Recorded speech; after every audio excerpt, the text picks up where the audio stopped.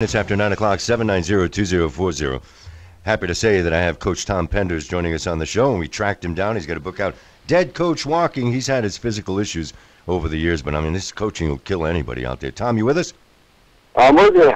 Hey, man, look, I got to ask you first, right off the bat, the rush. Give me the rush or the thrill of turning around a group of young men on a basketball court. I've done it in newsrooms, and I'll never forget the times I've done it. What is that the ultimate thrill in basketball other than winning it all?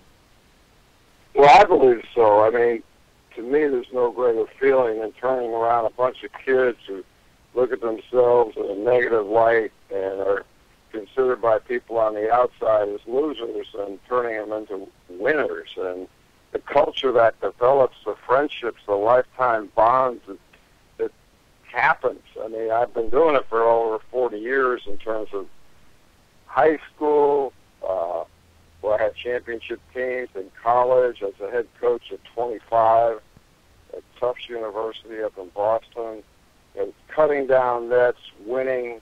What that breeds is a togetherness and lifelong friendships between the players and the coaches.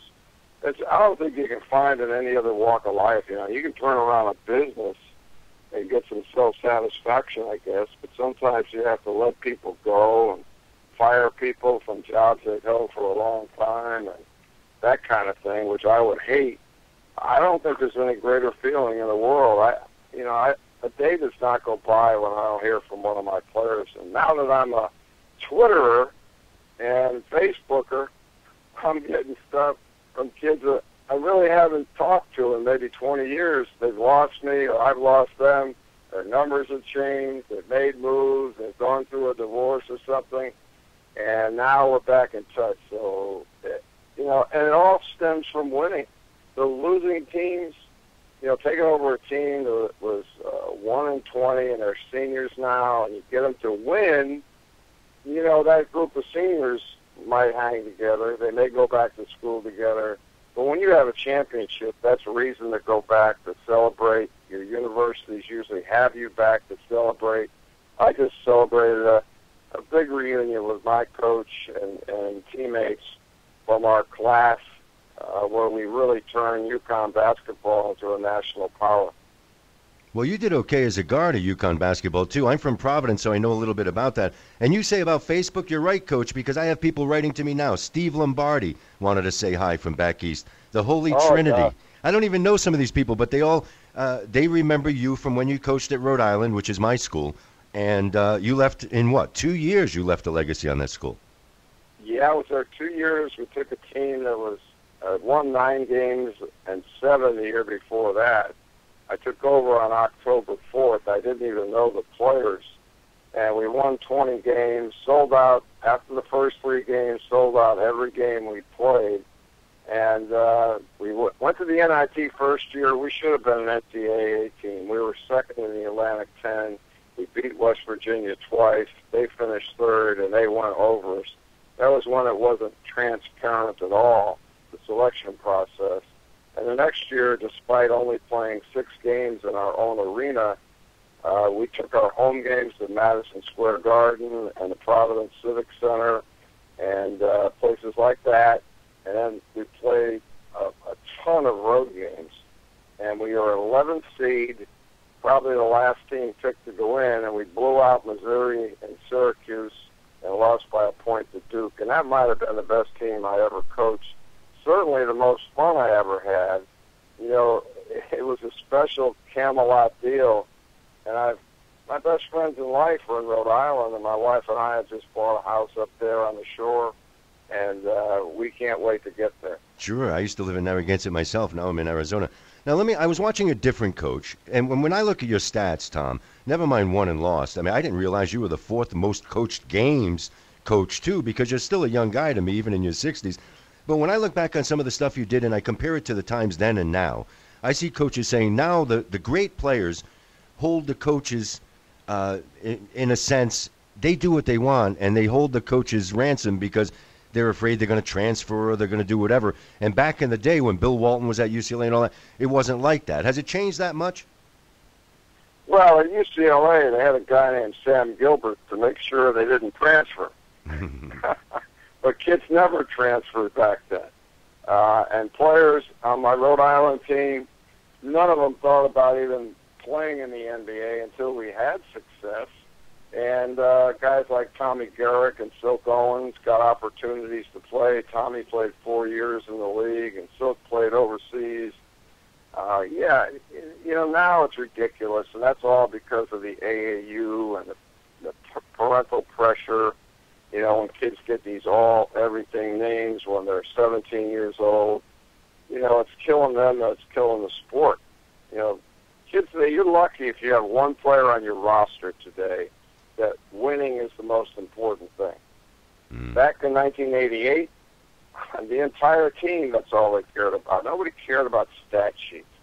As a matter of fact, I used to just grab one, roll it up in a ball, and throw it, no matter if we won or lost. Didn't matter. It doesn't mean anything. You play the game, and you went out on the floor together as one, and that's part of, again, what you asked me earlier, to go to Rhode Island where they were losers. They had 8 straight, I think, 20-loss seasons, and to take that team to a championship level, there's no greater thrill than that. Well, can those things happen anymore, Coach? In other words, nowadays, in 2011, are there only power schools? I mean, we see the Final Four. You got Butler. You got some schools in there that aren't really too different than a Rhode Island. How about if you got a phone call tomorrow, you're in Narragansett, you're having a beer on the water or something, and they say, hey, remember when you replaced Brendan Malone? We need that for Jim Barron right now. Come on in and do a couple of years at Rhode Island. Would you consider it? No. No, I hope to go up there and get season tickets. And already my wife and I have made some great friends with the new president. And no, we're strictly going to be spectators. And, my college coaching days are over, and that's a reason why I wrote the book. I wanted to wait till I was finished. And, I have had basically all my life a heart condition. I almost died in 97, which is in the book, and doctors that I had were quoted. And it's a great book. They sent me the PDF file of the book a couple of days ago, and I've been all over it since. I mean, you were the first guy to have blood in a sock before the Red Sox legend pitcher did that. Yeah, I had it so much in my shoe I could feel it squishing around, and I wore a sweater that night. The only night I think I coached in a sweater. In all my career, because I was afraid of that happening. I was fresh out of the hospital. I still had stitches in my chest, but, I didn't want to miss another game. I had to miss 2 games the day after my surgery. So, it was a weird time. And my doctors are, the head of the Texas Heart Institute, is quoted throughout the first chapter of the book to talk about how serious it was. And I never really let on because, people think you can't do things. And then I talked about it a little bit more and more. I did something for the Discovery Channel on it so people who have heart conditions can realize that they can have an active life. Yeah, you worked out throughout all of that, right, Tom? I mean, because you were a player, obviously, and a great player. Yeah. And you worked out even right after they put this stuff in. You were always on a treadmill. You're always doing that. So you were a health-conscious guy. Yeah, well, as an athlete, I look back and I said, I was in super condition when I was an athlete. I played 2 sports at UConn. I was captain of the basketball and baseball teams, and I was a 9th-round draft pick for Cleveland. And I used to work out, religiously. And then when I got to Texas, there were so many other things I had to do. And I was always a guy that said, well, I'll do it. I couldn't say no to anybody. And, I was doing 150 to 200 speaking engagements a year. Yeah. And, I lost that athletic edge. And then when I had the heart scare, I slowly, gradually, once I got used to the medication, got back into that routine. And, I feel better than I did when I was 40. But I don't want to push the envelope. No, but you lived through it so far, Coach. The book is Dead Coach Walking. You get into some great stories about the referees, which I thought was positive. You were trying to say this is how it should be. If you're a rookie referee, don't be calling technicals on people. There's a respect there that you seem to have for these officials. Yeah, absolutely. They are critical to the game, and I'm excited for the sport in this regard, Jim. They have a super national supervisor now to play on boards there. But John Adams is a transparency guy. He appears on CBS. He doesn't make excuses for officials. He'll tell you when somebody blew a call, where before everything was a secret. The problem is he doesn't have enough power yet. The individual conference supervisors have all the power until the tournament starts. And now he does the work, and guys advance. He's given like 100 officials from the different conferences. Each conference gets so many depending on how many teams they have. And then he is a guy that's, last weekend was a flawless weekend in officiating. And coaches want to jump up and down, really. There were no noticeable referees out there. You know, a perfect game is 4 or 5 missed calls. Yeah. And it's just the reality. And you know, I have tremendous respect for what they do. Coach, I only got a few seconds. Give them more money.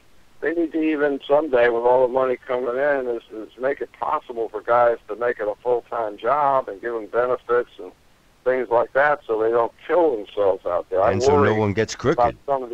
I worry about some of the older guys. You know, they got to make money. They have to make a living. But you know, what if one of them dies on the court? Hey, Coach, I only got about 30 seconds. My Rhode Island fans back east want me to ask you if their theory is think big, we do. But can they think big? Can Rhode Island make another run?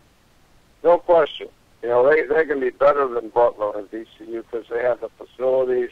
It's a beautiful state. They're like a little ride from Boston, a train ride from New York. The train stops right at the campus. Beautiful campus.